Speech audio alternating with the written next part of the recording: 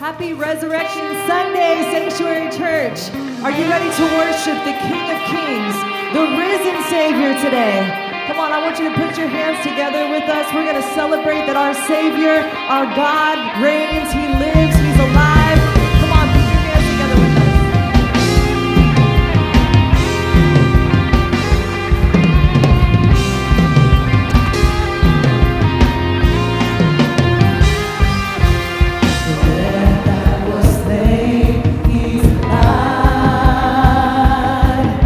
Forever he shall reign, he's alive. They crucified him on Calvary, but he rose in victory. He's alive. He's alive. He's alive. He's alive. He's alive. With all power in his hands, he's alive. Jesus is alive. With all power in his hands, the Lamb that was slain, he's alive. Forever he shall reign.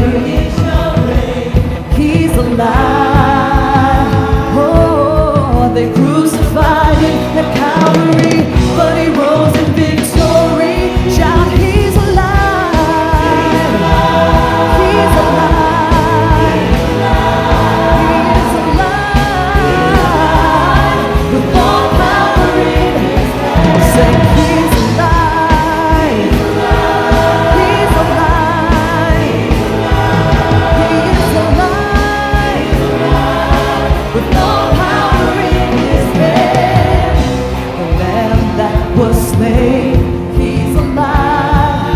Forever he shall reign.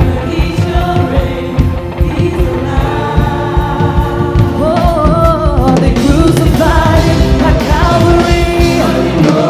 Come on, everybody, shout, he's alive.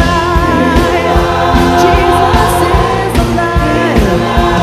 He is alive. With all power in his hands. He's alive. He's alive.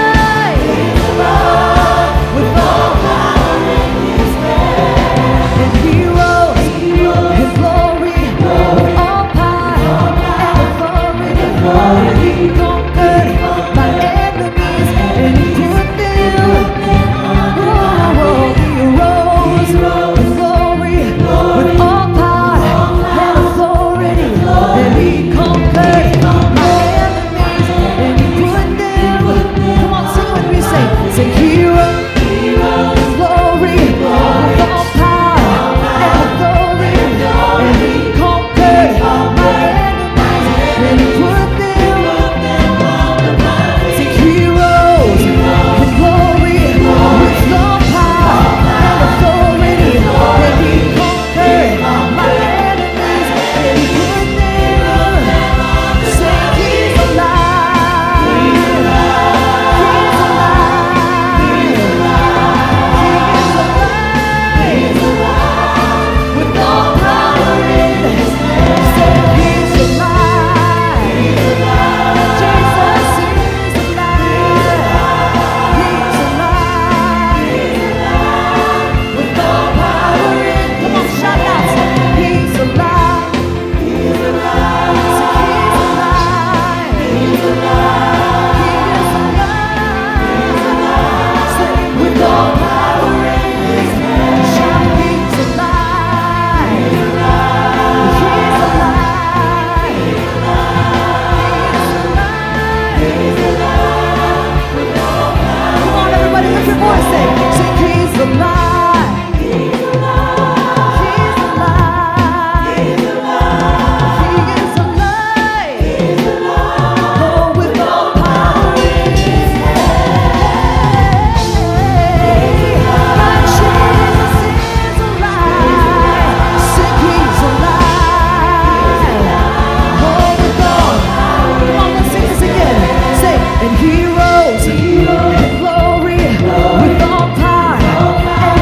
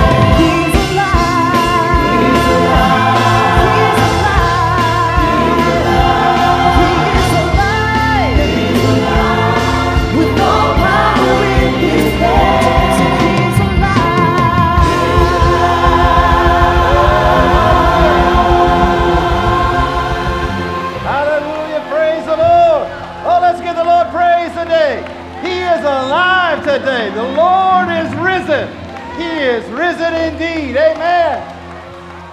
Well, glory to God. Are you grateful to be in the presence of the Lord today?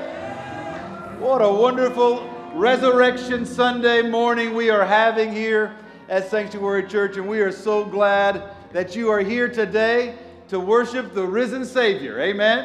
And to testify of His goodness and His grace in our lives. If you have your Bibles this morning, let me encourage you in your worship this morning, reading from 1 Peter chapter 1, beginning at verse 3. All praise to God, the Father of our Lord Jesus Christ. It is by His great mercy that we have been born again, because God raised Jesus Christ from the dead. Now we live with great expectation, and we have a priceless inheritance that is kept in heaven for you, pure and undefiled, beyond the reach of change and decay. And through your faith, God is protecting you by His power until you receive this salvation, which is ready to be revealed on the last day for all to see. And verse 6, so be truly glad. So be truly glad. This morning, I hope that would be your feeling in your heart, that you would be truly glad today. Glad because you know that Jesus Christ is not in a tomb somewhere in the Middle East, but that He is risen today and alive and seated at the right hand of the Father. Not only that He is risen, but that He has saved your soul, that He has given you victory over sin, death, hell, and the grave, and that you have an eternal inheritance in heaven waiting for you. That should give you gladness in your heart today, amen? That should make you rejoice today. So I want to encourage you to do that this morning as we worship the Lord today. I want you to give all that you have today in worship to the Lord, in gladness for what He has done for each and every one of us. Amen? Are you ready to do that this morning? Hey, let's lift our hands to heaven and invite the presence of the Lord to come and be with us. Lord, we thank You. We thank You, Lord, that here in the midst of us You are. We thank You, Lord, that You are risen from the dead, that You are alive and well.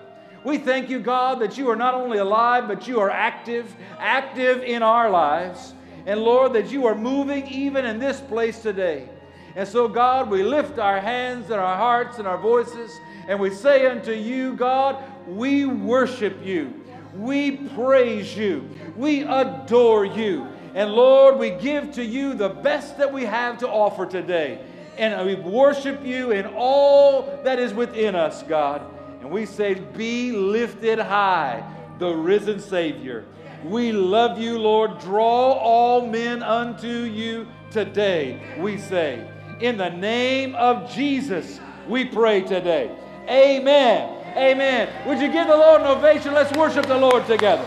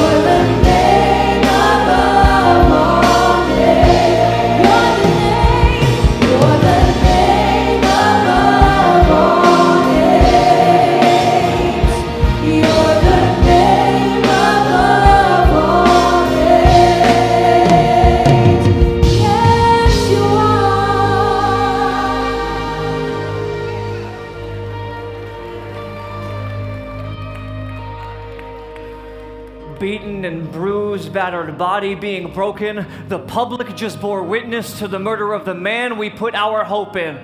Our teacher, the Messiah. Could it all have been a lie? I've got more questions than I do answers from what I've witnessed with my eyes. Like why? Why did he have to die? How does an innocent man like him publicly get crucified?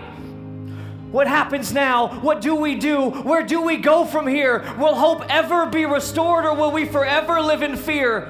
It is finished. Sure, that's what he said, but I'm having trouble understanding that when the so-called Messiah is now dead. The sky was dark that day. The atmosphere had changed. I thought that would be the last time that I would ever hear his name. That was until days later, beaten and bruised, battered body that was broken suddenly had disappeared. Surely I know you must be joking.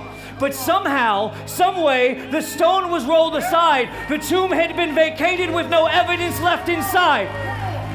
That's when I started to realize that I get it now. It all seems to make sense. He took it all up on that cross, everything for my defense. On that cross there was my guilt. On that cross there was my shame. On that cross there were my mistakes that he dragged into the grave.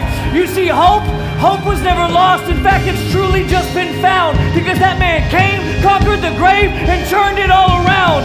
Clearly, this was no ordinary man. He was the Son of God, just as proclaimed. He suffered pain that was meant for me. History is forever changed. All done on the account of one specific name, a name powerful enough to break every single chain. That name is Jesus. Jesus Christ the Most High. Hallelujah. He is risen. You'll hear all the people cry.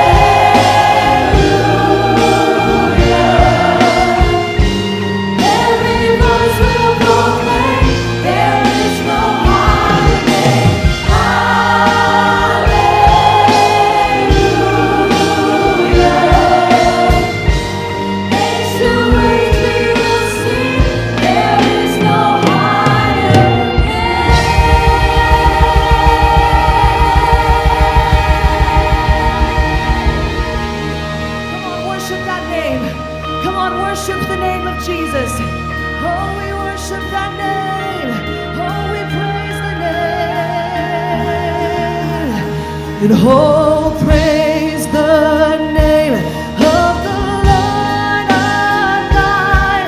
Oh, praise his name forevermore. For endless days we will sing your praise. Come on, all over this place, lift your voice, lift it high. Sing, oh, praise the name of the Lord our God. Oh, praise his name forevermore. For endless days we will sing his praise. Oh, Lord. Come on, one more time, lift it up, say, oh, praise the name of the Lord our God. Oh, praise his name forevermore. For endless days we will sing your praise. Oh, Lord, oh, Lord, oh, Lord, oh, Lord, oh, Lord. Sing, oh, Lord, oh, Lord, oh, Lord, our God.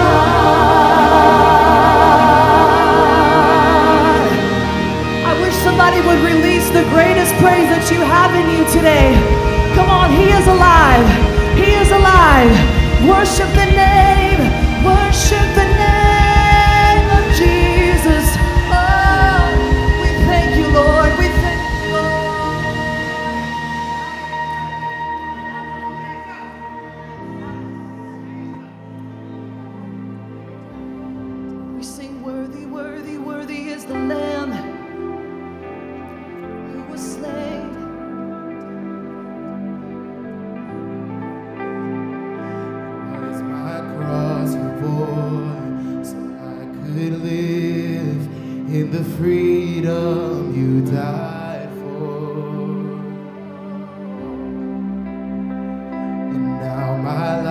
life is yours, and I will sing of your goodness forevermore.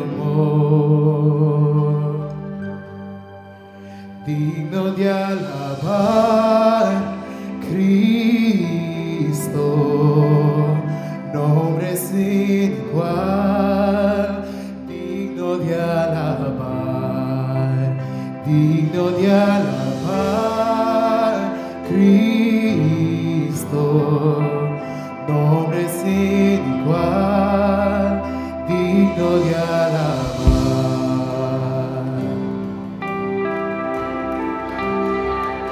Now my shame is gone. I stand amazed in your love undeniable. Your grace, and your grace goes on, and I will sing of your goodness forevermore. Worthy is your name, Jesus. You deserve the praise. Worthy is your name. Sing, worthy is your name, Jesus. You deserve the praise. Sing, worthy, worthy, worthy, worthy, and worthy is your name, Jesus. You deserve the praise. You sing, worthy, worthy is your name, and worthy is your name, Jesus. You deserve the praise. Worthy is your name. Be exalted now in the heavens as your glory fills this place. You alone deserve our praise. You're the name above all names. Be exalted now as your glory fills the room. You alone deserve the praise. Come on, sing it. And be exalted now in the heavens as your glory fills this place. You alone deserve our praise. You're the name. Be exalted now in the heavens as your glory fills this place. You alone deserve our praise. You're the name. Say, you're the name above. You say you're the name. Oh, you're the name above all names. And worthy is your name, Jesus. You deserve the praise. Worthy is your name.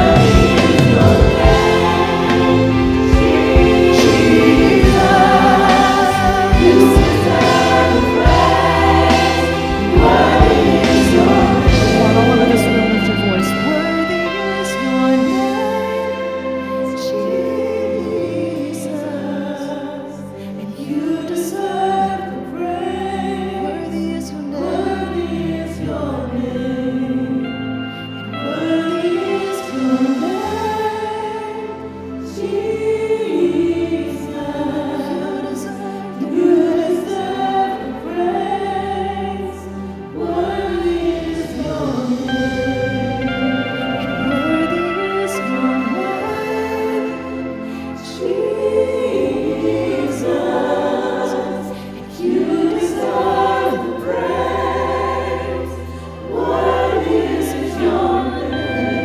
Just the voices.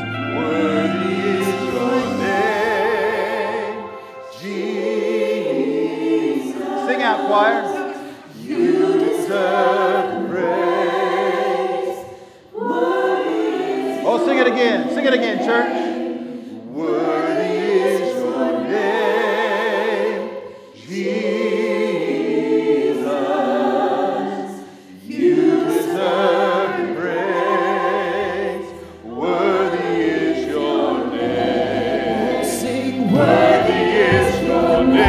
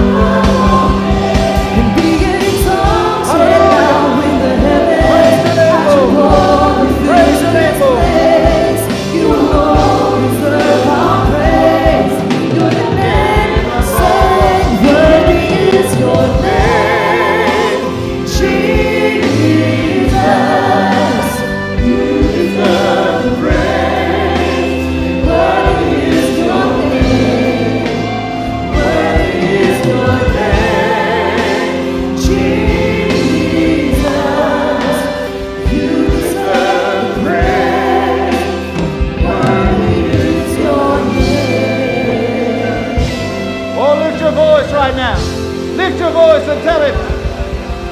Declare the worth of the Lord today. He is worthy, worthy to be praised. We honor you today, Lord. We honor you today, God. Hallelujah to the name of Jesus, the name that is above every name, the only name by which a man can be saved. We lift you high today, Lord Jesus. We magnify you today. You're worthy of our life. You're worthy of our praise. You're worthy of our adoration. You're worthy of all that we can give you and so much more today, God. Hallelujah to your name. Hallelujah to your name. We glorify you in this place. We testify of your goodness today. Hallelujah, hallelujah, hallelujah, hallelujah, hallelujah. Praise the Lord God Almighty today. Praise the Lord God Almighty today. Praise the Lord. The God who is exalted and high and lifted up is the God that is personal as well. God didn't need to come. He was sufficient in and of himself. He didn't have to descend, and he didn't have to clothe himself in flesh and live life on this earth as he did, die on the cross. He didn't have to do any of that. But he did it because he wanted to demonstrate to us his love. He wanted to demonstrate that he's a personal God. And he wanted to make a way for you and for me to live in a relationship with him. So this morning, I believe that personal God who came and gave himself for us is the same God who is here to minister to the need that is in your life today. I don't know what you're dealing with in your life. We all come with all kinds of different things, different struggles, different challenges, successes, victories, disappointments, dreams. Whatever it is that you need from the Lord today, here's what I believe. If you'll come to him in faith, he'll meet you at the point of your need. And he'll minister his grace to your life. You might have heard that word grace at some point in your life and in your journey of faith. Sometimes you think about grace as only his favor, his unmerited favor that is given to us. But let me give you an additional meaning to that word. The grace of God is also the power of God made manifest to you. So when he says, my grace is sufficient for you, that's what the Bible says, that his grace is sufficient for us. It means his power is sufficient in our weakness to meet us at the point of our need and help us. So this morning, whatever you came with, I just want to encourage you.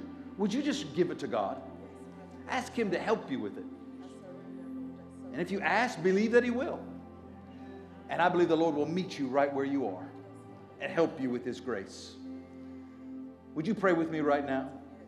Lord God, we thank you today. We thank you for this atmosphere in which we sense your presence amongst us.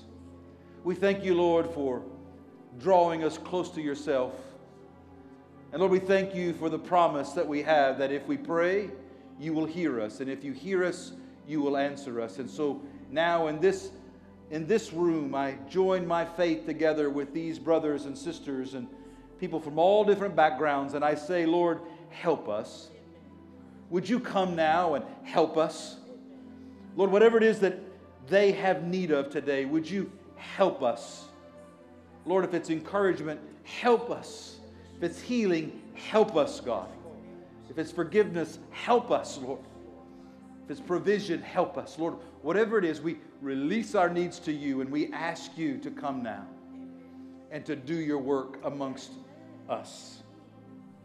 Touch every life. Lord, every person in this room, everybody watching online, God, touch every life right now. Minister your grace in its varied and wondrous forms and touch us today. And Lord, we thank you for doing that. Would you just thank the Lord for meeting your need right now? Lord, we thank you for meeting our need. Hallelujah. Hallelujah.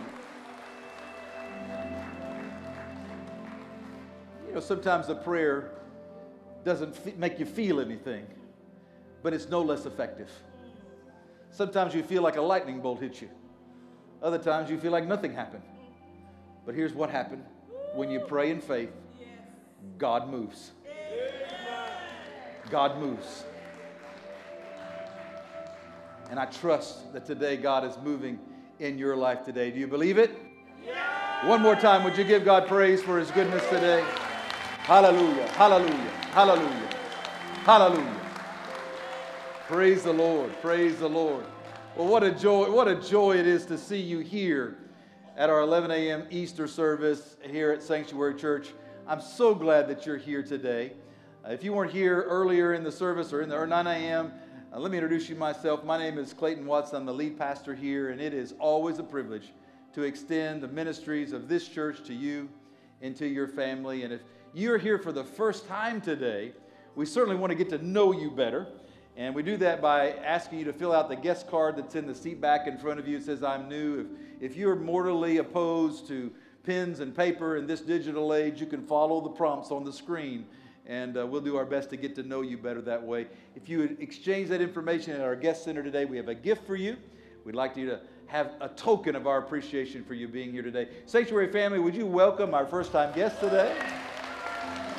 Amen. Some of you have already seated yourself down. I'm going to encourage you to stand back up for about 2 minutes and tell somebody around you that you're glad to see them today here at Sanctuary Church on Resurrection Sunday.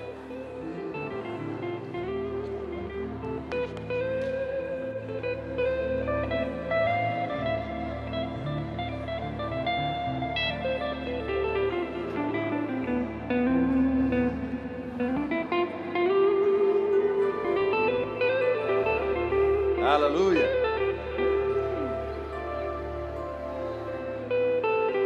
Praise the Lord. Praise the Lord. Amen. Amen. What a joyful group you are today. Amen. And most of you look better than you normally do. You know.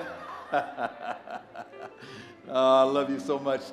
So glad to see you here. So great to see all of our families gathered together, and many of our families here together visiting, and everybody dressed up. I've got some folks wearing ties I didn't even know own one. So it's good to see. It's good to see around here. Hey, let me encourage you. If you have your family with you today, or even if you just want to memorialize the moment, we have a photo opportunity available for you, which is just outside the doors to my right and to your left. As you go out today, we'd love for you to take advantage of that. Now, it's kind of a bring your own camera kind of thing. So you bring your own camera and somebody will help you out, I'm sure. But we have a photo opportunity out there for you. And as you take advantage of that, let me just encourage you to be Christian today, right? Just be Christian, which means prefer your brother. Don't cut in line. Be patient as you wait. And if you're taking photos, don't take 100. Take 2 or 3, right? So the next folks can get in line and have an opportunity to have their family photo for today. But I hope that you'll avail yourself of that and enjoy that here this morning.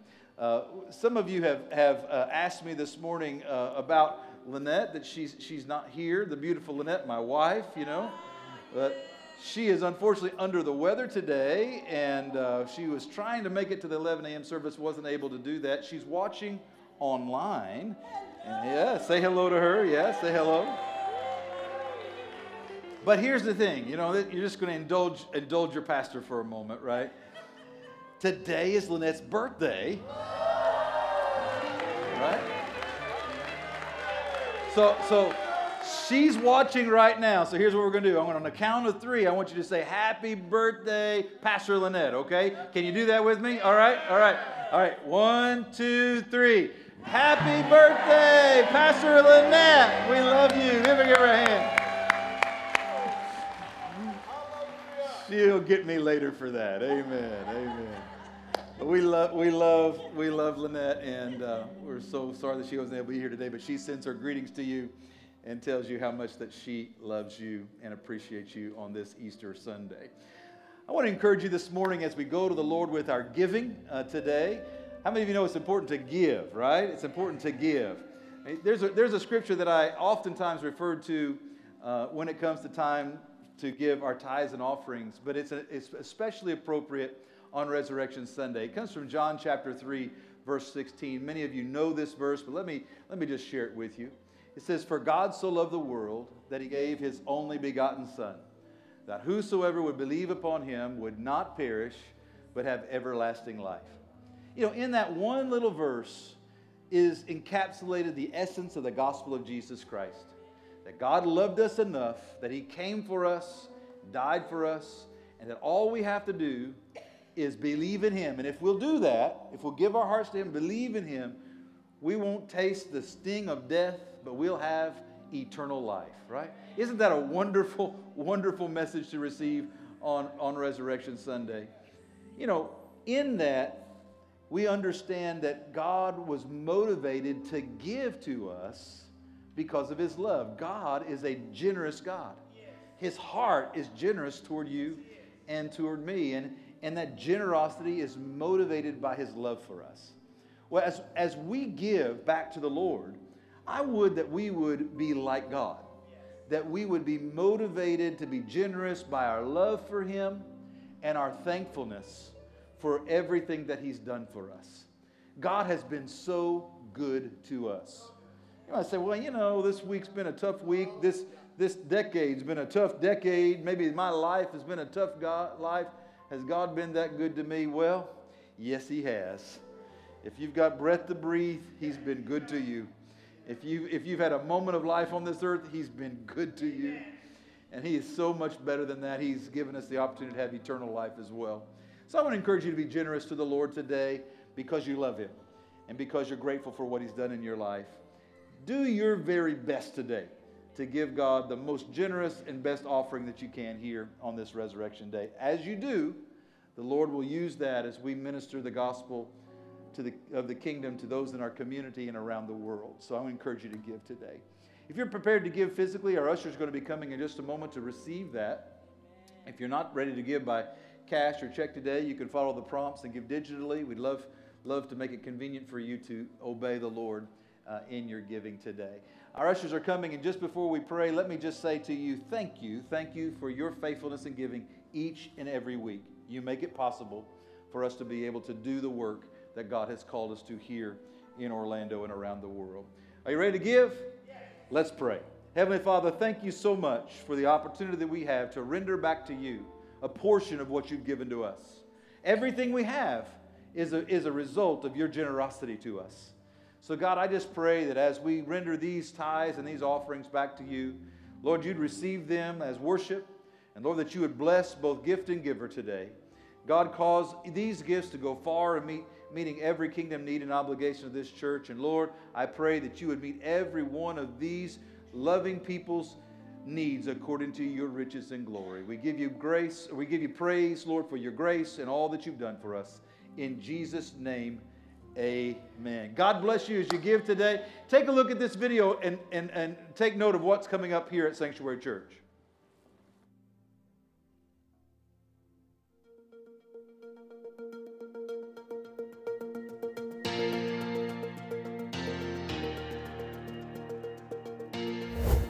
Good morning, Sanctuary Church, and happy Easter! We are so glad you have joined us today. My name is Pastor Sarah, and here's what's coming up. There will be no Revolution Refresh today. All students from 6th to 12th grade can remain in the sanctuary for our Easter service. Did you know that Sanctuary Kids have their own church service every week? Our Sanctuary Kids program starts from ages 3 months all the way to 5th grade, with grade level teaching on the foundations of our faith. These areas include our nursery, junior service, and our kids service. And on Wednesdays, we have Kids Pop, which includes a special themed lesson during our midweek program. But the fun doesn't stop at 5th grade. 6th through 12th grade middle and high school students, we have Revolution Students, which offers a full worship service geared towards students happening every Wednesday night, and Revolution Refresh on Sundays following the worship on Sunday mornings. Don't miss out on a single moment of our Next Gen ministry opportunities. Join us this week for our first Wednesday midweek gathering, starting at 6:30 p.m. The Missions Cafe will be open at 5:45 p.m., serving fresh, hot, ready-to-go meals with a family-friendly cost of $5. Both nursery and kids pop will be available, and the middle and high school students will sit together in the student section for service this week. It all happens this Wednesday at 6:30 p.m. You can meet us here at the sanctuary this coming Saturday at 9 a.m. as we continue to pray first in 2024. If you're learning to pray more, this is a great way to learn. Or if you're a seasoned prayer warrior, this time of prayer is the perfect opportunity to pray with the church. Pray First happens on the first Saturday of every month. Start this April with prayer, this Saturday at 9 a.m. We are so excited for next Sunday. April 7th is Baptism Sunday. If you've recently given your life to Christ or renewed your relationship with Him, this is the perfect opportunity to celebrate that change. Signing up is easy. Just go on the app or online at scorlando.com/nextsteps and select the baptism tab. Let's celebrate what God is doing together next week on April 7th in our 10 a.m. Sunday service. And that's all we have for today. Now it's time to continue with the service. So let's open up our hearts, minds, and ears for what God has in store.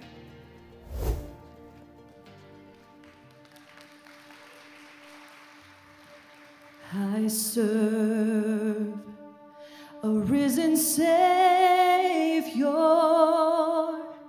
He's in the world today.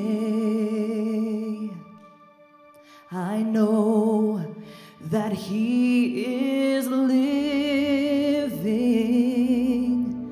Whatever men may say, I see His hand of mercy, and I hear His voice of cheer.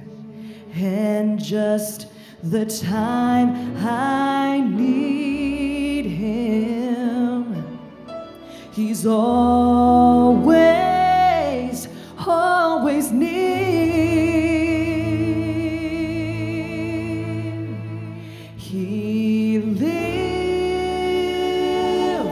He lives, Christ Jesus lives today. He walks with me and talks with me along life's narrow way.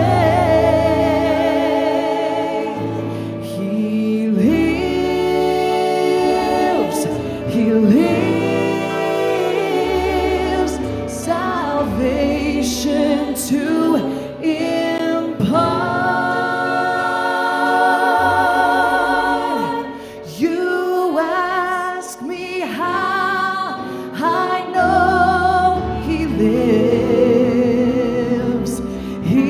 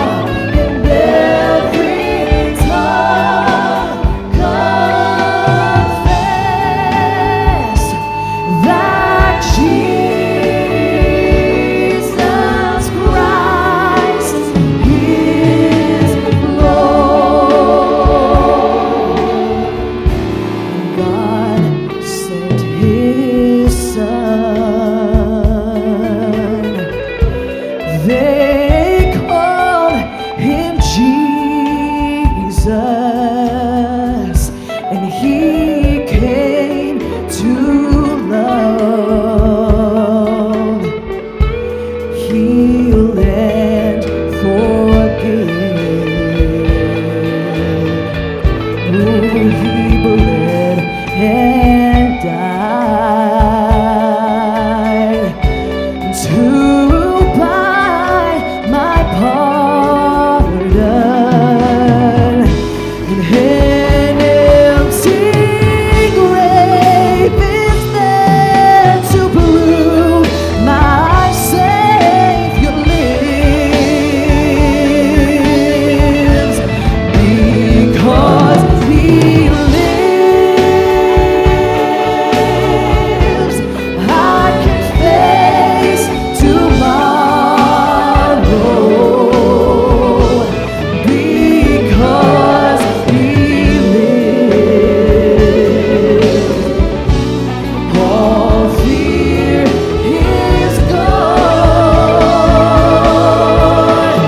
Because I know He holds the future, and life is worth the living just because He lives. And life is worth the living just because He lives. Oh, come on, are you ready to celebrate the cross this morning? Come on, stand with us. Put your hands together as we sing this hymn. At the cross, where I first saw the light, and the burden of my heart rolled away. It was there by faith I received my sight, and now I am happy all the day. At the cross, where I first saw the light, of my heart rolled away. It was there by faith I received my sight, and now I am happy all day. Come on, sing it again. At the cross, where I first saw the light, and the burden of my heart rolled away. It was there by faith I received my sight, and now I am happy all the day. Sing, it was there, and it was there by faith I received my sight, and now I am happy all the day.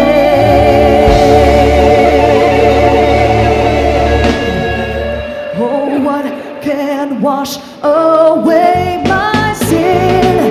Nothing but the blood of Jesus. Come on, sing. What can make me whole again? Nothing but the blood of Jesus. Oh, precious is the flow that makes me white as snow. No other fount I know. Nothing but the blood of Jesus. Oh, precious is the flow that makes me white as snow. No other fount. Sing nothing but the blood, nothing but the blood, nothing but the blood, nothing but the blood, nothing but the blood of Jesus.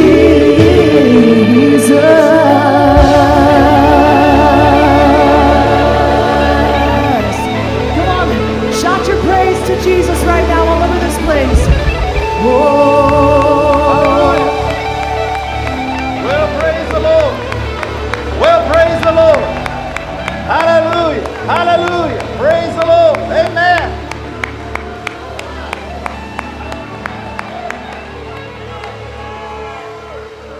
Ha ha. Well, if you're happy and you know it, say amen. Praise the Lord. Praise the Lord. Well, you can be seated if you can this morning. Aren't you grateful for the joy that we have in the Lord Jesus Christ today? Amen. God is so good to us, and I'm thankful. I'm thankful to our worship team. Would you express your appreciation to our band and our worship team? They have worked especially hard this morning with 2 full services, and we're so grateful for their work. And thankful for all of our volunteers who have served diligently this week in preparation for Easter Sunday. Some showing up really early this morning, and we're so grateful for all of you. We love and appreciate you for all that you do, not only on Easter, but every single week of the year. We're so grateful for helping. Why don't you give our volunteers a hand today? We love them. Well, if you have your Bibles, take them in your hand. Let's make a confession of faith concerning the Word of God. If you're new to the Sanctuary Church, we do this every week just to testify of what we believe about this Bible, all right? So you just say it with me. This is my Bible. It is the indestructible, inspired, and infallible Word of God. I believe what it says. I am who it says I am.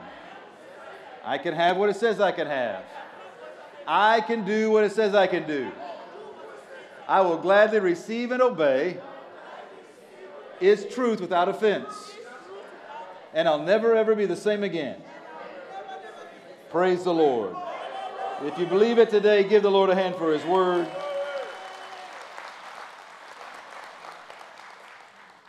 Matthew chapter 27, verse 50 and then 57 through 66. The Word of God says, "And when Jesus had cried out again in a loud voice, He gave up His spirit." And picking up at verse 57, "As evening approached, there came a rich man from Arimathea named Joseph, who had himself become a disciple of Jesus. And going to Pilate, he asked for Jesus' body. And Pilate ordered that it be given to him. Joseph then took the body and wrapped it in a clean linen cloth and placed it in his own new tomb that he had cut out of the rock. And he rolled a big stone in front of the entrance to the tomb, and then he went away. And Mary Magdalene and the other Mary were sitting there opposite to the tomb. The next day, the one after the preparation day, the chief priests and the Pharisees went to Pilate. And they said, 'Sir, we remember that while he was still alive, that the deceiver said that after 3 days I will rise again. So give the order for the tomb to be made secure until the 3rd day. Otherwise his disciples may come and steal the body and tell the people that he has been raised from the dead. And that deception would be worse than the first.' 'Take a guard,' Pilate answered, 'and go and make the tomb as secure as you know how.' So they went and they made the tomb secure by putting a seal on the stone and posting the guard." Let us pause for prayer. Dear Lord, we come before you today with thanksgiving. Thanksgiving for the joy that we have felt and the experience that we're having here together. Lord, now as we pause for these next few moments to hear from your word, I pray that you will help us, each and every one, to have ears to hear what the Spirit is saying to the church, and a heart that will receive it. I pray, God, that you will open our minds. And where there is doubt, you will answer questions, and where there is need for clarity, God, you would provide it. I pray that you would draw each and every one of us into a personal encounter with you through your word. I pray, God, that you will help me to speak this word with clarity and conviction in a way that is pleasing to you. In the name of Jesus, we pray today. Amen. Jesus was dead. Not in a trance, not in a trauma-induced coma, not in some long fainting spell caused by a lack of glucose. He was dead. He had been brutally murdered on a cross. And as I read here at the very beginning, just before his death, he gave up his spirit and sighed his last breath. And when they found that he was dead, they took him off the cross. One of Jesus' followers begged Pilate to be able to give him a proper burial. And Pilate relented, and he was laid in a brand new tomb on a cold stone slab. And then a stone was rolled in front of that tomb, sealing what felt like forever the life of Jesus on the earth. Jesus was dead. No mistake about it. No mystery. Dead. When you think about death, death seems fairly final, doesn't it? It's final in this human experience, isn't it? We call it the end of the line. When you come to the end of your journey, the last physical act of physical life is physical death. We travel a journey, an arc of life naturally on the earth. We're conceived, we're born, and if we're able to be blessed, we grow and we live and we mature, and some of us decay a little bit over time. And then we die. And that's the end of the story most of the time for us here on this earth. Death is final for the finite. And that was supposed to be the case here in the life of Jesus. It seemed as though the story that had begun with so much promise, the story of a child born to a virgin, the story of a young prophet, rabbi who had wisdom beyond his years, and a minister who was able to perform miracles and speak with authority the words of truth and reflect upon the scriptures in a way that had never been uttered before. All of this promise was suddenly dashed. It seemed as though this unexpected end had befallen him, and now the story was coming to an end. That's certainly what it felt like for his disciples. His disciples had given up a lot to come and follow him. Many of them had given up their livelihoods. Some had walked away from their families. They had subjected themselves to all kinds of persecutions. They had walked away from some of the traditions of the faith of their upbringing, and they were risking their very lives oftentimes in following after this teacher named Jesus. And now the one whom they thought was the Messiah had hung on a cross and died on a Friday afternoon, and now he was buried in a tomb with a stone rolled across the door. It seemed as though that story was over. Seemed like it was the end of the story for the religious leaders of the day.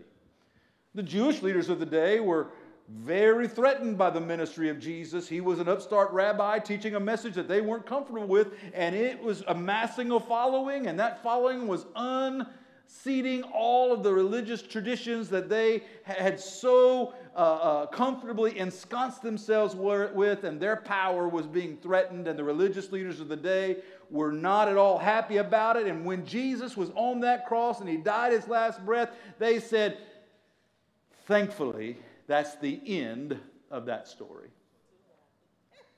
The Romans. Pilate wasn't particularly interested in Jesus, but what he was interested in was the growing movement that he was leading. Because the Romans didn't like growing movements, because growing movements often led to insurrections, and insurrections had to be put down because it threatened the rule of the empire. And so when Pilate saw that Jesus was dead, the Romans said, well, we may not have thought he did anything wrong, but at the end of the day, we're glad he's gone because it ends that story. The adversary of Jesus, Satan himself, thought the story was over. Satan, who had attempted to overthrow the throne of the Father and had been cast down many millennia before in his rebellion, and who had tried his best to defeat humanity, God's creation, by causing them to sin in the garden. Satan, who had worked Jesus' entire life to throw him off path, to try to kill him before he ever emerged into early childhood, and tried to tempt him before he moved into his time of ministry. And now he had fulfilled his schemes and his plans by motivating others to murder Jesus on the cross. And he thought he had won. Jesus was in the tomb. He thought it was the end of the story. But as you might imagine, I am here today to tell you that the story did not end on the cross or in the tomb. The story continued on. Because what Jesus did on the cross was necessary in the shedding of his blood so that our sins could be forgiven. But the story couldn't end there, because if he didn't rise again, death would still have its grip and its hold on humanity. He would have been a good man who died an unjust death. But the resurrection proved that he was more than that. That his sinless blood was shed for humanity, and then when he rose again, it testified that he in fact was the Son of God. That he was in fact the Messiah. That he was the one who could defeat not only sin, but death, hell, and the grave. This is why the story continued. This is what the Word of God tells us. That on that first Resurrection Sunday, the followers of Jesus came to the tomb and they found something unexpected. Mark chapter 6, verse 1. When the Sabbath was over, Mary Magdalene, Mary the mother of James, and Salome brought spices so that they would go to anoint Jesus' body. Very early on the first day of the week, just after sunrise, they were on their way to the tomb. And they asked each other, who will roll away the stone from the entrance of the tomb? But when they looked up, they saw that the stone that was very large had already been rolled away.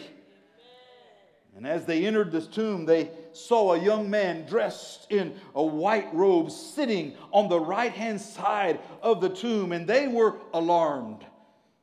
That's another word for afraid. Verse 6, that angel said, "Don't be alarmed. You are here looking for Jesus, the Nazarene, who was crucified. He has risen. He is not here. You can come and look and see the place where they laid him. He is not here. He is alive, just like he said." On the way to the tomb, they were wondering about how in the world they were going to be able to roll away the stone. And when they got there, they found the stone was already rolled away and that Jesus was risen from the dead.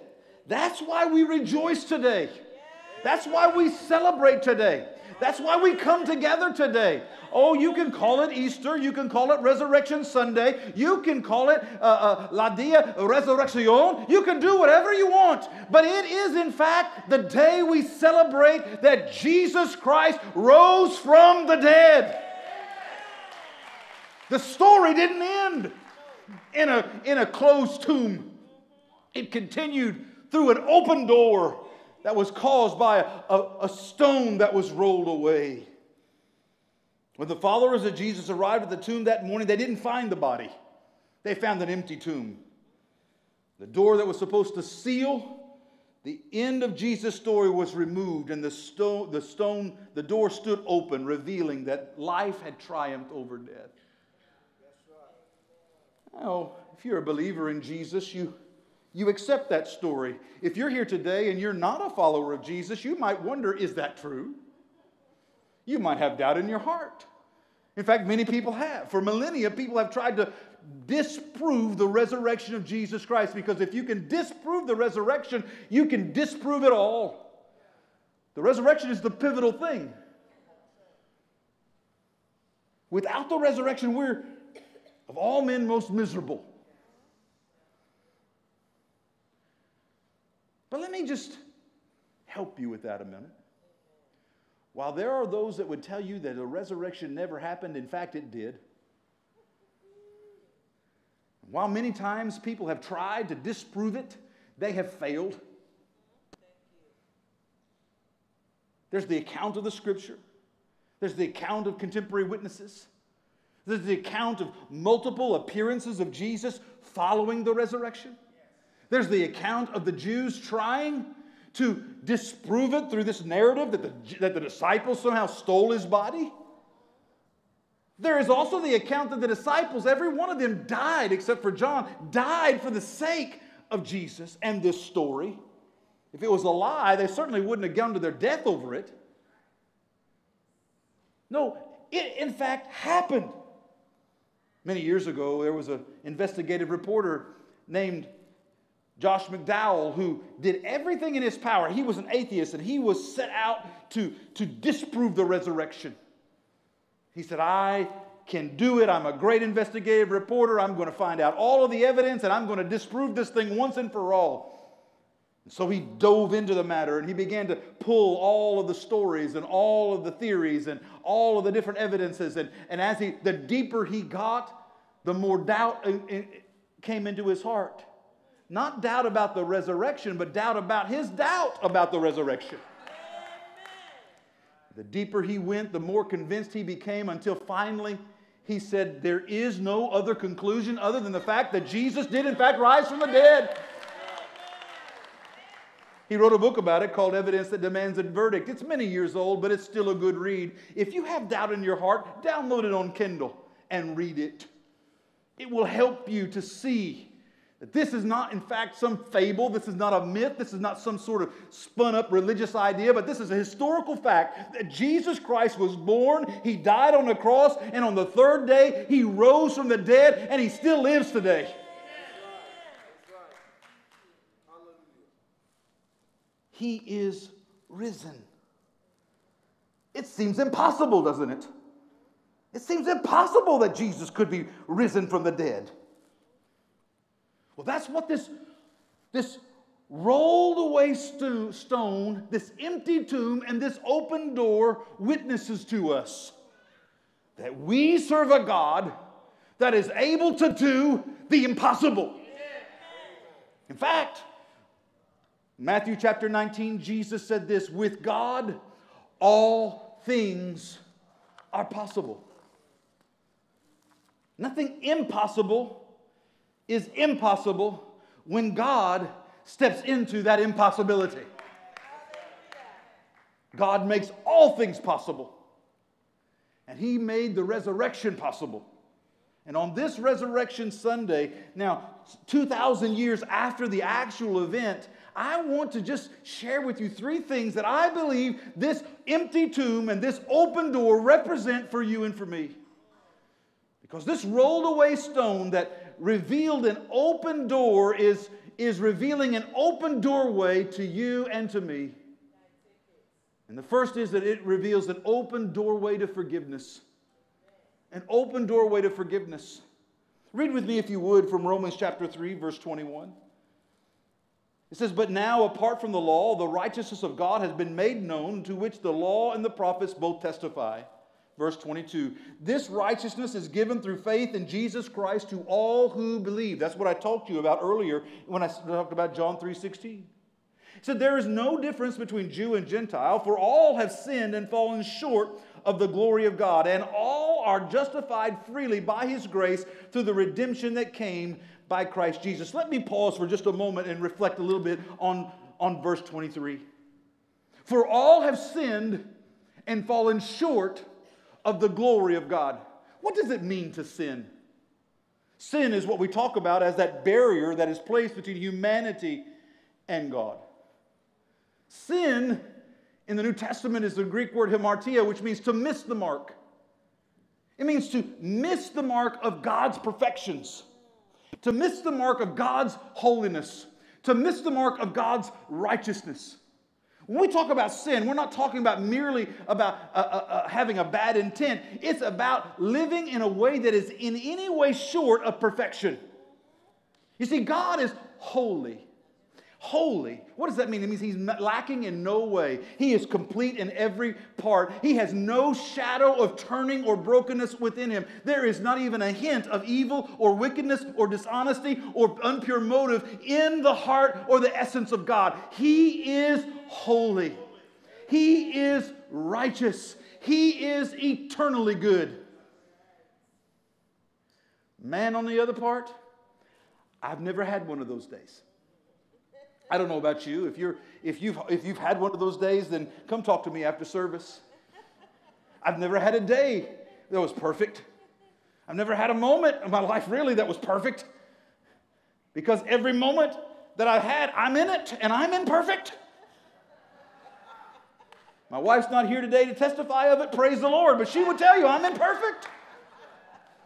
I fall short all the time. And so do you. There's not one of us that have ever lived on the face of the earth except for one that has been perfect. Every man from the time of Adam down to now, and every man that will live after us will be imperfect, save for one, who is Jesus Christ the righteous, who is the only name under heaven by which a man can be saved. The Bible says, why? Because he is perfect. Sin entered into mankind through the sin of Adam. And that meant that from the very beginning of life, you and I were marred by it, broken by it. At the essence of our being, we were incapable of escaping it. Now, even when I was just the most precious little baby, and I was beautiful. Hey, it's my story. I can tell it the way I want to tell it. But even when I was precious, I have been told, I don't know that I remember it, nor do I believe it, but I have been told that there were moments when I didn't act precious. There were moments that I got angry. There were moments that I grabbed after things and said, mine. There were moments when I got angry and lashed out at my brother. There were moments that I threw temper tantrums when I didn't get my way. Now, that was not yesterday. That was many years ago. But that's illustrative of something, isn't it? It's illustrative of that even in the innocence of a child, there is something in the heart of man that is selfish at its core, self-centered at its core. It's what St. Augustine says is the evidence of the Adamic nature in the heart of even little children. It's evidence that this brokenness that came through Adam still exists in us. It's what Romans chapter 3:23 says. All, that's an exclusive term and an inclusive term. All have sinned and fallen short of the glory of God. But the good news is in verse 24. Because in verse 24 it says something to us. It says, and all, also the same term, are justified freely by his grace through the redemption that came through Christ Jesus. What was he saying to us? He's saying, through Adam's sin came, but through Christ salvation and righteousness comes. And by faith in Jesus, what happens is that my sins become forgiven and washed away so that I can be seen as the righteousness of God in Christ Jesus. So that when God the Father looks at me, he doesn't see my sin. He sees the sacrifice of Jesus. He sees the righteousness of Jesus. I'm covered. I'm forgiven. All I have to do is believe. Believe in what? Believe that Jesus is who he said he is. And that he did what he said he would do. And that he continues to do it today for you and for me. This open door represents a doorway to forgiveness. A doorway to forgiveness for you and for me. Oh, God could never forgive me. I've done some bad things. We've all done some bad things. Outside of Christ, we're all capable of doing the worst things. But his forgiveness is for all. who will believe. That's the good news of Romans 3. Don't focus on Romans 3:23. Just acknowledge that fact and then celebrate in Romans 3:24. And receive the forgiveness that is available to you through faith in Jesus Christ, because he opened the door 2,000 years ago so that you could pass through. Not only does he open the door to forgiveness, but he opens the door to freedom. You see, when we're forgiven of our sin, we're also given freedom from the control and the consequences of that sin.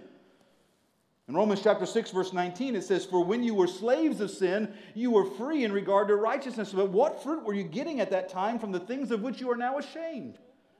For the end of those things is death. But now that you have been set free from sin and have become slaves of God, the fruit you get leads to sanctification, and in its end, eternal life." Verse 23, "For the wages of sin is death, but the free gift of God is eternal life in Christ Jesus our Lord." You see, brothers and sisters, before we came to Christ, before we walked through the open door of forgiveness through faith in Jesus, we were under the control of sin, and we had no hope of ever coming out from underneath its control. We had no hope of ever escaping its grip. We had no hope of escaping the consequences of our sin. Because sin separates us from God. The earnings, the reward of sin is death. But the gift of God is life. The gift of God is eternal life. When we walk through the doorway of forgiveness, we walk through the doorway of freedom. And we are able to be free from the control of sin in our lives, and we are free from the consequences of sin. No longer am I destined to be eternally separated from God in a place called hell. No. I am now destined to be in the eternal embrace of God in a place called heaven, because I am free from both the control of sin and the consequences of sin. And when I'm free from the control of sin and the consequences of sin, I'm also free to become who God called me to be. You see, God didn't create you to be a sinner. He created you to be a follower of Him. He didn't create you to be separated from Him. He called you to be close to Him. Romans chapter 8, verse 1, "Therefore there is now no condemnation for those who are in Christ Jesus. Because through Christ Jesus, the law of the Spirit of life set me free from the law of sin and death." And then jumping over to Ephesians chapter 2, when the Apostle Paul tells us in verse 1, "As for you, you were once dead in your transgressions and sins." In fact, outside of Christ, even though we are alive physically, we're dead spiritually. "In which you used to live when you followed the ways of the world and the ruler of the kingdom of the air and the spirit who is now at work in those who are disobedient." All of us, that's another word, isn't it? All of us used to live among them at one time, gratifying the cravings of our flesh and following its desires and thoughts. And like the rest, we were by nature deserving of wrath. But that's all the bad news. That's the bad news. That's who we used to be. That's who you are if you are outside of Christ. But that's who you used to be if you are in Christ. Now here's the good news in verse 4. "But because of God's great love for us, He who is rich in mercy made us alive with Christ, even when we were dead in our transgressions. It is by grace that you are saved. And God raised us up with Christ and seated us with Him in the heavenly realms in Christ Jesus, in order that in the coming ages He might show the incomparable riches of His grace expressed in the kindness to us in Christ Jesus." Verse 8, catch this, Ephesians 2, verse 8, underline this in the Bible, highlight it in your app. "For it is by grace that you have been saved through faith, and this is not from yourselves. It is the gift of God, not by works, that so that anyone could boast. For we are God's handiwork, created in Christ Jesus to do good works which God prepared in advance for us to do." What in the world does that say? It says that I was once separated from God. Even though I looked like I was alive, I was dead on the inside. I was separated and on my way to eternal separation from God. But somewhere, God got a hold of me and saved me. He brought me through the doorway of forgiveness. He brought me into the doorway of freedom. I became no longer a slave to sin, no longer destined for the consequences of sin, but now I became free free to be who it was that God wanted to be. And who am I? Ephesians chapter 2 verse 10 tells me, I am God's handiwork. I am His masterpiece. I am His workmanship. God didn't call you, didn't create you to be an orphan. He created you to be His son. He created you to be His daughter. He didn't create humanity to be separated from Him. He created humanity to be united with Him and to walk in relationship with Him. You don't have to be separated from God. God calls you to be united with Him. You were created to be loved by God. Not to be judged by Him, but be loved by Him. To be nurtured by Him, not punished by Him. Don't think that God's up there waiting just to get even with you. He's just waiting to see how He can bring judgment or discipline down on your head. No. He's up there saying, would you please just come to me? All of you who are weary and heavy laden, every one of you that are struggling with your sin, every one of you that are feeling the weight of this world and the worry and the anxiety and the fear and all the brokenness, all of you that are walking through this world darkly and stumbling around trying to find your way, just come to me and let me give you my burden. Let me give you my help. Let me show you my life. Let me love you. God's not trying to separate you from Him. He's trying to draw you to Him. You were created to be loved by God. And you were created with a purpose. What's your purpose in this life? Somebody said, what is my purpose in life? I'll tell you what it is. It's to know God and to make Him known to others. That's your purpose in life. To know Him. To know who He is. To gaze upon His beauty, to feel His embrace, and to know how wonderful He is. And then to let the other people know about that goodness and that grace. You were created with a purpose. You were created with a destiny. God, when you were conceived in your mother's womb, and it didn't matter how that happened, when life came into you, He created you. He created you with a divine destiny, a preferred pathway that He had for your life. He has a destiny for you. Now, it gets up to you whether you follow it or not. It's up to you whether you cooperate with God and see it come to pass in your life. But make no mistake about it, God has one for you. He has one for you here that He prefers, and He has one for you on the other side of this life that He prefers. He wants you to live your life to the fullest, and He wants you to expand and fulfill all of your capacities here on this earth. But after this life, He wants you to live with Him for all eternity. That's the destiny that He has for you. That's what He wants for you. You are His masterpiece. This word handiwork that I read, this word workmanship, it's the Greek word poema. It's the word that we get the English word poem out of. It has the inference of a work of art, something that's given careful attention to and crafted to express a particular purpose or a particular idea of the artist. Well, that's exactly what you are. You are God's poem to the world. You're a letter He's writing to everyone around.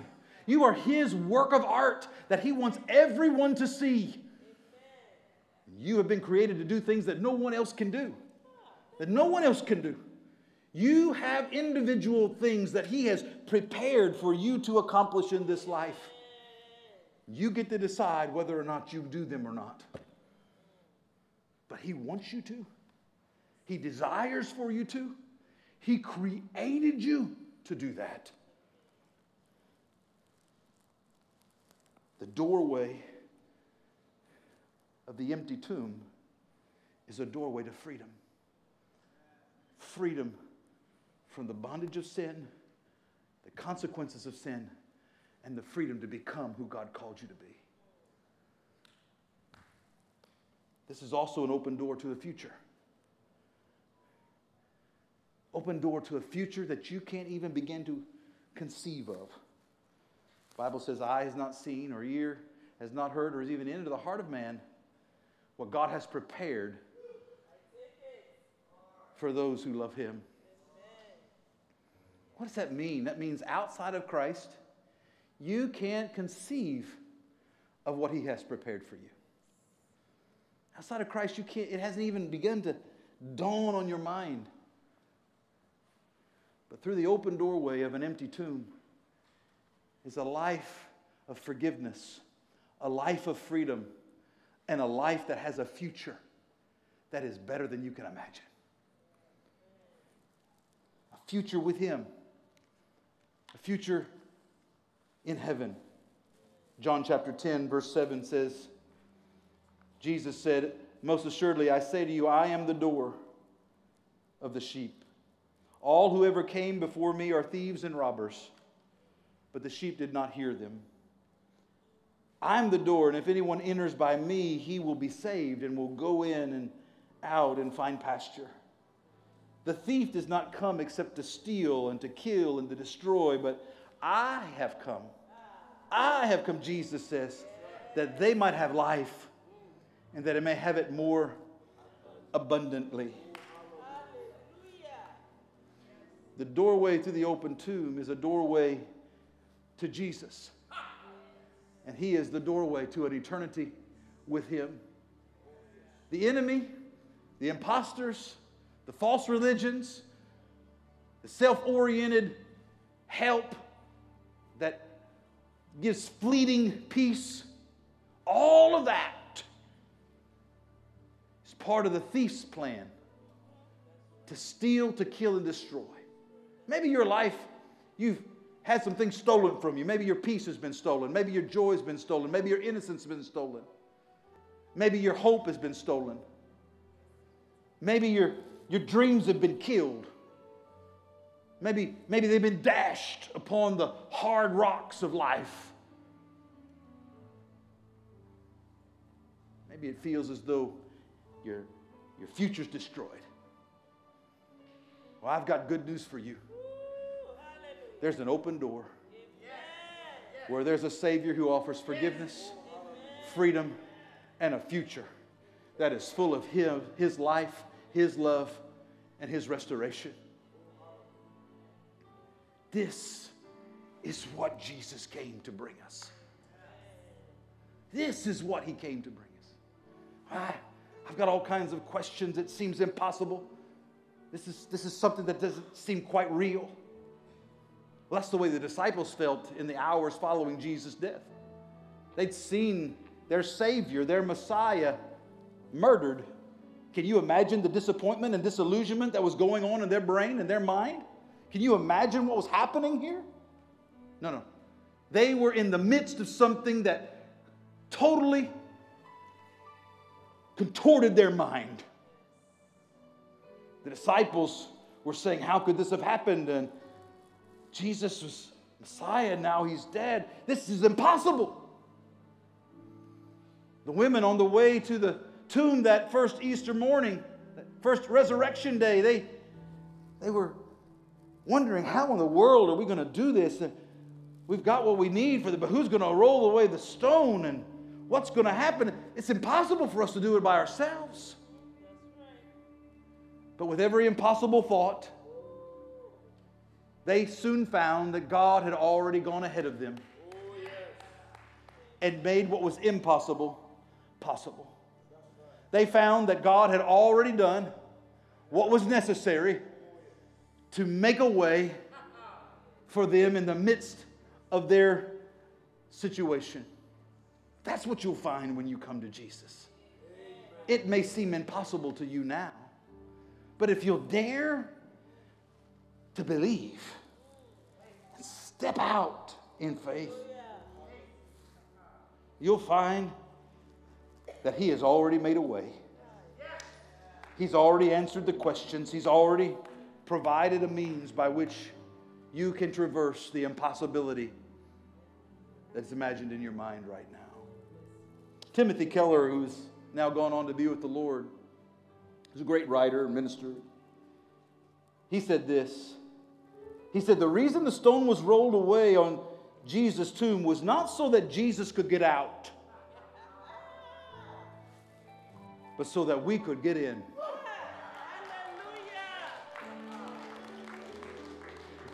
You think a stone could get in the way of Jesus coming out? He didn't need to roll away a stone.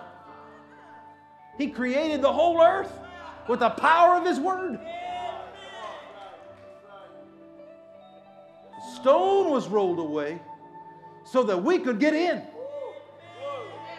and pass through the open door to awareness that He is alive, that He lives, and that He saves, and that He helps.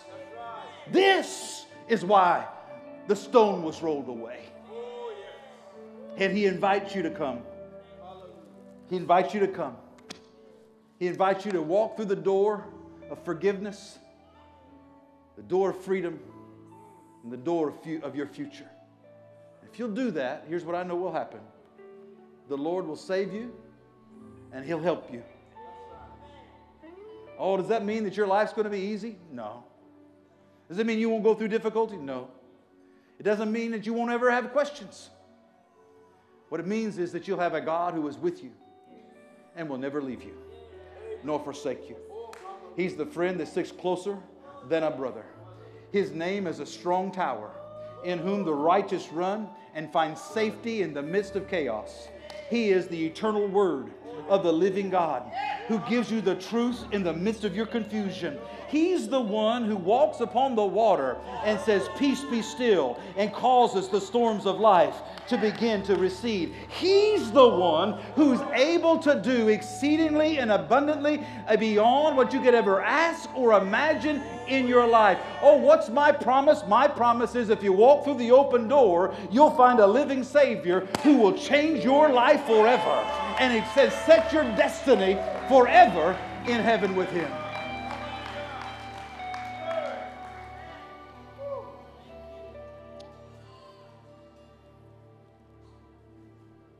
So every Easter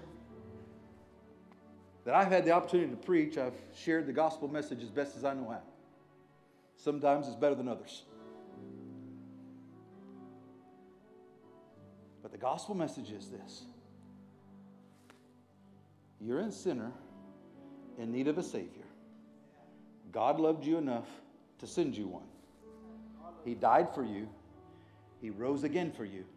And if you believe in Him, you'll be forgiven of your sin and you'll be made right with God. Now that's pretty simple. Walk through the door to a new life. Walk through a new door.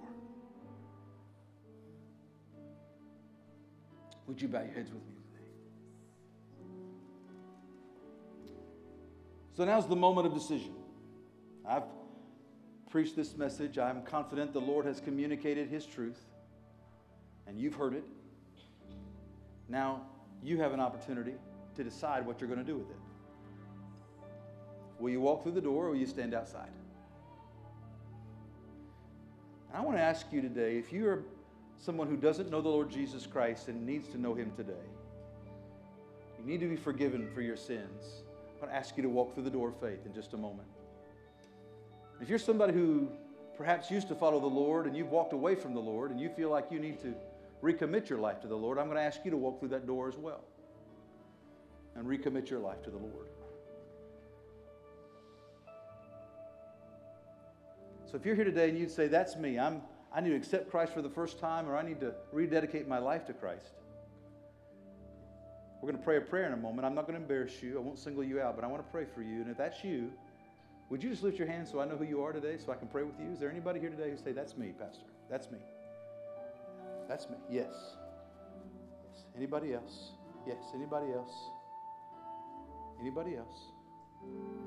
There's no reason to be ashamed. We've all been here at one time or another. We've all walked the aisle, raised a hand, prayed a prayer. Every one of us have done it. Is there anybody else today? Yes. Anybody else? Thank you. Anybody else today? I need to accept Christ into my life today. I need to rededicate my life to Christ today. Anybody else? Yes. Amen. Amen. You can place your hands down after you've raised them. Anybody else today? Wait just a moment longer. Praise the Lord. Praise the Lord. Yes. Anybody else? Hallelujah. Hallelujah. Okay, you can place your hands down. In just a moment, we're going to pray a prayer together. All of us in the house are going to pray this prayer. Prayer is not a magic formula, but it is a means by which you communicate your faith and your request to the Lord. When we pray this prayer, the Bible says that if you believe in your heart and confess with your mouth that Jesus Christ is Lord, you shall be saved. So that's what we're going to pray the prayer. We're going to ask God to forgive us of our sins, and we're going to confess we believe in Him. When we do that, Jesus is faithful to respond to our faith and will forgive us of our sins. So if you raised your hand, or even if you didn't, if you'll pray this prayer, and if you're online, pray this prayer right now with us. The Lord's going to help you. He's going to save your soul. Let's say it together. Lord Jesus. Let's say it together. Lord Jesus, I confess today my need of you. I have sinned and I need forgiveness. And you're the only one that can give it to me. I believe today that you're the Son of God, that you died for my sins, and that you rose again. And I ask you, Lord, to come into my life, to be my Lord and my Savior. Forgive me of my sins and fill my life with your Spirit. And help me to live for you from this day forward. I ask for your help, Lord, in every area of my life. Help me to walk in your truth, in your ways, the rest of my life. In your name I pray, Jesus. Amen. Amen. Amen. Amen. Amen. Just keep your head bowed if you would. If you prayed that prayer, at the conclusion of our service, our prayer partners are going to be around this altar. I want to encourage you to come forward. Let them pray with you. They give you a Bible and help you on your next steps. Others of you here today have sensed God speaking to you through this message in some way. Maybe you've been reminded of some truths, or maybe the Holy Spirit is drawing you to have a greater sense of freedom in your life, or a greater sense of purpose in your life, or a greater sense of promise of your future. I'm going to pray for all of us here today, but however the Lord is calling you to respond, as I pray for you, I want you to just offer that to the Lord in prayer. And I believe the Lord will meet you right where you are. So all across this place, if we would just stand to our feet for just a moment, let's pray together, and then we'll be dismissed in just a moment. Let's pray together. Heavenly Father, I thank you today for this wonderful time of celebration. I thank you, God, for the joy of worship. I thank you for the truth of your word. I thank you for the challenge that it gives us and the encouragement as well. Now, Lord, by your Spirit, you've drawn us close to you. And now I pray that in whatever way you're moving in the hearts and the lives of these that are here, I pray, God, that you would minister to them. Lord, if there are those that are still on the outside of faith, I pray that you just help them to take one step closer to you today. There are those of us who have been in the faith, God, that we need to draw closer. You help us to take one step closer to you today. That we might know you better, that we might experience more of your freedom and more of the reality of our calling and our purpose and your desired future for us. I pray your blessing upon these families, these individuals that are here today, that your hand would be upon them all as they go forth for the rest of this day. We ask it in Jesus' name today. Amen. Amen. Amen. If you're thankful for the risen Savior, give him a hand today. We thank you, Lord. We thank you, Lord. Let me say a couple of things to you before we're dismissed. The first of which is thank you so much for coming here this morning. So glad that you're here. If you're here for the first time, let me just remind you, we'll be here back next Sunday. And we'll be here at 10 a.m., not at 9 or 11. Just we have one service regular at 10 o'clock. So we hope to see you then. And if you're interested, I'm going to be starting a 2-week message series next week on the topic of happiness. How many of you like to be happy in your life? Right? I could use some more happiness in my life. How about you? So the next 2 weeks, I'm going to be talking about the topic of happiness. So I'm going to encourage you to come and be a part of that. We'll be back here on Wednesday night for our first Wednesday at 6:30. Saturday morning for prayer at 9. We love and appreciate you all so very much. Don't forget, we've got a photo opportunity for you as you leave today. Get your Easter family photo. And, you know, your mama always likes you to get a picture on Easter So don't run around. Get your picture with your mama. We want you to do that. Be nice to one another as you do that today. Amen? Let's say our benediction and be blessed today as we go. Let the words of my mouth and the meditations of my heart be acceptable in thy sight, O Lord, my strength and my Redeemer. Now, Lord, I pray your blessings upon each of these that are here. I bless them in their going with life and peace and prosperity in you. In the name of the Father and the Son, I pray. Amen. God bless you. Have a wonderful Easter.